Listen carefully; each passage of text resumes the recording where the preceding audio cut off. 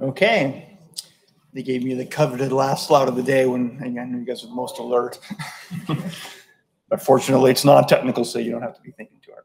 I want to just give you a brief overview of the developer resources. Many of you may be familiar with this already, but it's maybe good to have a refresher of how to operate within Khronos and where you get what you need, and also how to provide feedback, which is really important.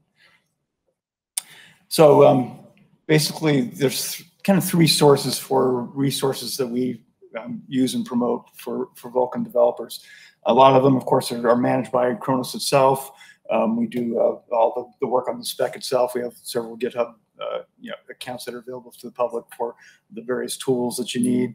Of course, there's member-contributed sources like the IHVs and ISVs to some extent, and OSVs that will provide sources as well. And then we have public contributions from the general public, which is great for us to be able to get all of the above.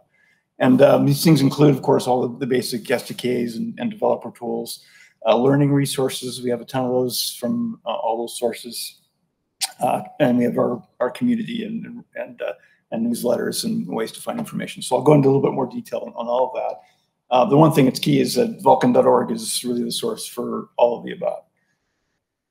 So diving in a little bit deeper, the basics. If I can get this off my screen. Oh, doesn't think so. Okay, that's a problem. Yeah, I mean, the SDK, the Liturgy folks, I think are all back here that develop a fantastic SDK. Hey, guys.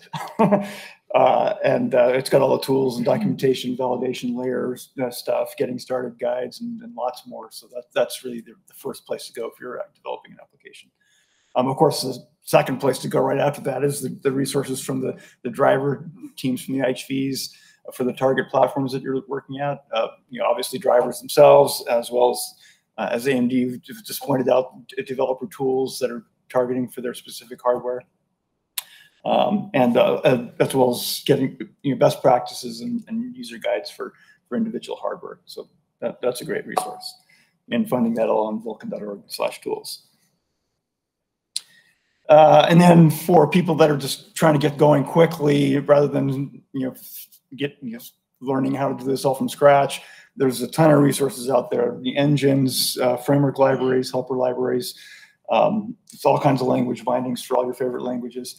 And these can all, again, be found on the Vulkan.org tools as well. But you can see a bunch of engines listed there. I need to get diligent added. But yeah, so there's more all the time, which is great. And we try and keep that list up to date on our website. And then in terms of learning resources, Khronos supports a bunch of resources. We obviously do the specification. With Liturgy's SDK, we help support them as well. Vulkan Guide is a good source of documentation on how to use Vulkan that's maintained largely by folks that are in member companies. Vulkan Tutorial is something it's been a public GitHub resource for quite a while, and we've recently started contributing to that. In fact, Sasha Willems, who you guys know from the samples that he's done, is contributing to that as well. And just published a compute chapter for the Vulkan Guide, so or for the vulkantutorial.com. Check that out when you get a chance. And then Vulkan sample code, we have a number of folks that contribute samples. One of which from ARM, we got Amelia right here, that's a part of our team, as well as Oscar from Mobica that's been contributing, and a few other folks that contribute samples. Sasha, of course, is another fantastic contributor to that resource. And then we do make all the videos and blogs that like, for example, all the videos from this session here will all be available up on our YouTube channel and on vulkan.org. Let's see. And then, of course, there's vendor and community supported resources as well. Vendor best practices are all available on the vendor sites. Tutorials, there's a lot of those that are contributed by the general public, as well as third-party samples and other resources. So we try to link to as many of these as we can on vulkan.org. Lots of information up there. So cross-platform support is one of the key value propositions for this API. It's one of really it's one of the key tenets is for us to be able to run Vulkan on top of any platform, or if you've got other APIs, you can run them all on top of a Vulkan platform. So you can kind of go both ways. And we've got resources available for all of that. You'll be hearing more about that on Friday. There's a talk, sorry, on Thursday there's a talk on portability from a couple of folks there. So great set of target platforms, which I'm sure you guys are all aware of. And then we've got, for getting questions answered, the Vulkan Discord, as well as channels on Slack and of course GitHub. Great ways to get questions posed or issues listed, or answer questions. And then you can follow us, of course, on Reddit and Stack Overflow channels as well, and on our YouTube and Twitter channels. So contributing, we obviously get a lot of contributions from a lot of folks. We have our own GitHub repos, as I mentioned earlier, for the spec itself, for the Vulkan guide and all these things are folks that are GitHub accounts that can be contributed to from the public,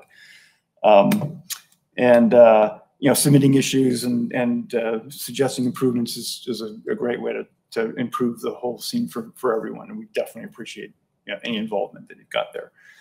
Of course, one way to do it is to join as a member. And actually, I'll make a comment here. We've got a number of folks that are part of the Vulkan working group. In fact, those that are part of the working group, can you guys stand up in case people have questions about what it's like to work in a Vulkan working group? Ralph, I think Timur, you're involved. Several folks are, yeah. Yeah, Alon, of course. So yeah, if you guys, yeah, you can stand up. So if people have questions about what it's like to actually be part of the working group and drive the spec itself, these folks can help answer what that's like. But we obviously are thrilled to have more member contributions. And then of course you can contribute without being a member, just by having open source projects that you're willing to contribute. So anything like that would be great. And then we've got a newsletter. So if you're not already subscribed to this is a great way to stay up to date on what's happening.